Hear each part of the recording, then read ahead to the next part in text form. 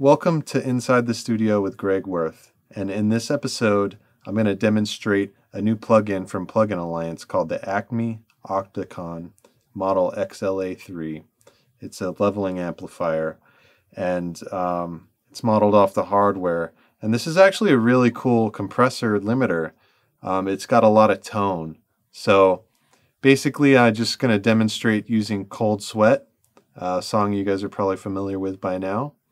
And I'll just run it through the paces. I'm going to use it on a couple tracks, and then I'll show it in context to the mix.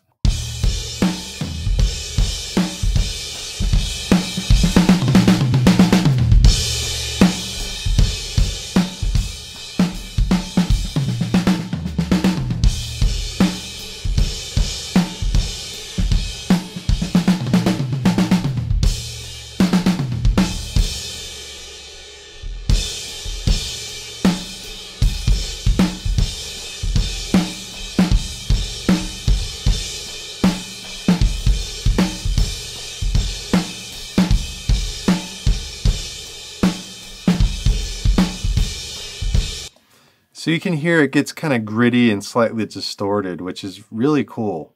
I felt like I needed to back off the wet-dry mix here to let it breathe a little bit. But since it's drums, you know, I think it feels nice to have a fast setting here so that it can sort of pump a little bit. So I'm pretty happy with that. I'm going to leave that for now. And let's move on to the bass. I'm blending the bass DI and the amp together on this track down here. So let's check this out.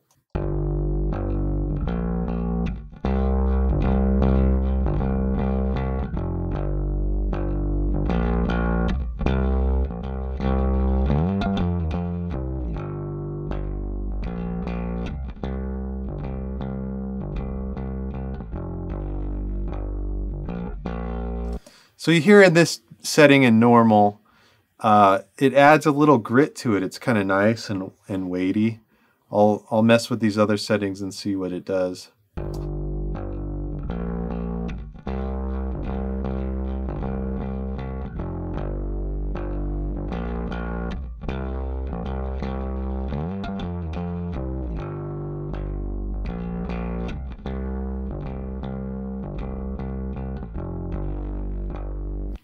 Yeah, when you flip it to fast, it gets real gritty real quick, which is kind of cool. Let's hear it in slow mode.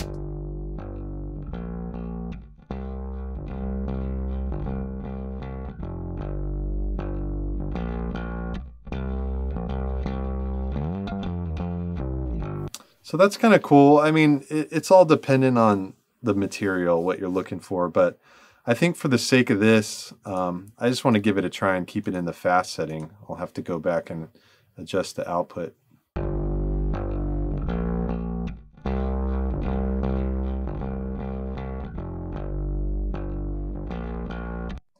And I adjusted the wet dry to about 82%. So let's just leave that for now.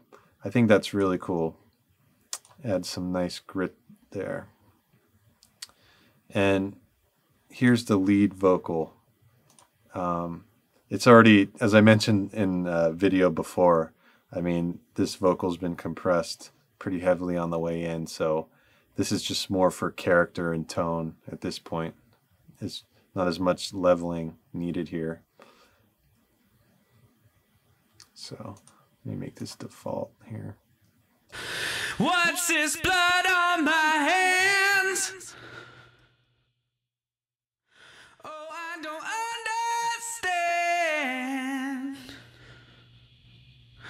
Oh, where have I been? Forgive me for my sins. Forgive me for my sins. So that's kind of cool. It makes it poke out a little more, maybe add a little dimension because, you know, the harmonics.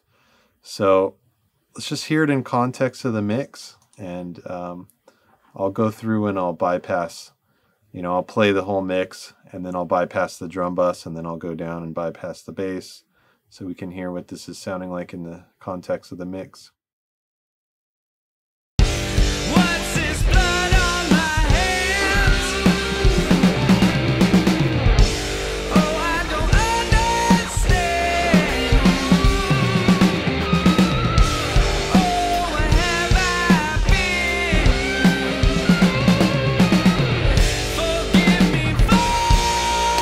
So immediately what I hear is just a lot of excitement on the top end. You know, it makes the snare a little brighter and the cymbals sparkle a little more.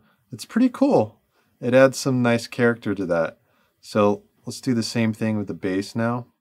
What's this blood on my hands? Oh, I don't understand. Oh, where have I been? Forgive. It's a little harder to hear in there, but it's kind of blending in nicely with the guitars. Hopefully you can at least hear that it's enhancing it. Okay, so now the vocal. What's this blood on my hands? Oh, I don't understand. Oh, where have I been? Forgive me for my sins. So there you have it. Another great plugin from Plugin Alliance. Just another character unit here. You can actually, you guys can demo it and check it out for yourselves, but you can flip it over here and you can basically use this just to drive signal and add distortion and tone to your tracks. So that's kind of cool. And one thing I should mention, because it's kind of bit me in the ass before, is some plugins are cleverly modeled and they capture the noise that the units have. So just if you're hearing hiss or noise in a track, check the plugin and make sure that you don't have a noise switch engaged or something like that, because a lot of times these units are defaulted with the noise set to on. So just as a little tip there. But all right, well, thanks for watching Inside the Studio with Greg Wurth, and please subscribe to the channel and the newsletter on my website, and I'll check you out next time.